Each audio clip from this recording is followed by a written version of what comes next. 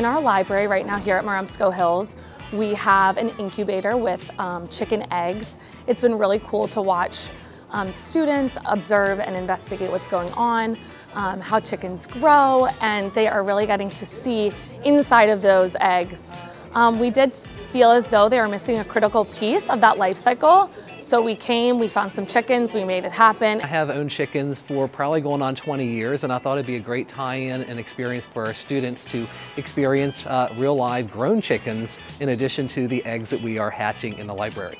I like to do activities like this because you can understand more and you can learn more about it. It's not confusing like online.